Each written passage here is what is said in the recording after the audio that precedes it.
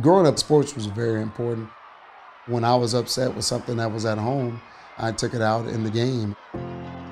I use it when I was hitting guys, but I use it to score touchdowns to cope. You know, I use it because the better you are at sports, the more love you get. And so that was my way to get love. I went through a lot, you know. My dad being in jail, or growing up with domestic violence, being adopted. People say, you know, get up off the ground. Well, what do you do when you kind of start underneath it? Come on, block them. Boom, gotcha. We're very fortunate that someone reached out to make a statistically very bad situation totally different. We grew up in a small town. You know, we looked out for each other.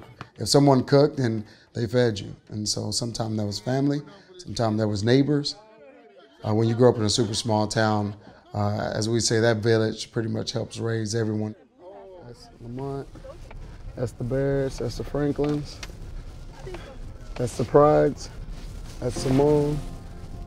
We used to live right here, so that's where we grew up at.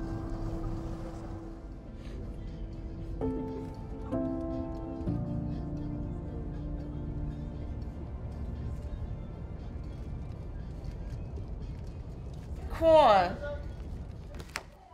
Yeah.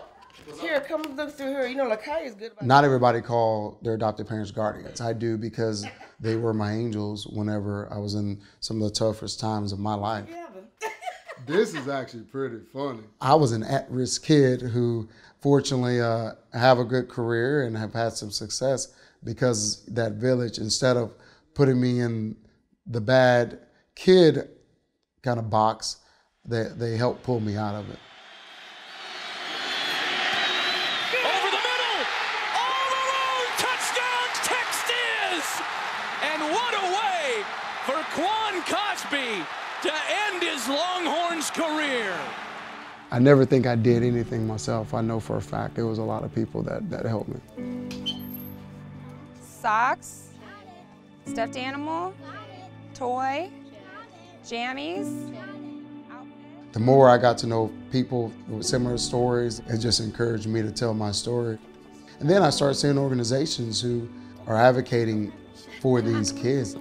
What Carrying Hope does is really priceless. It is just a backpack to so many people.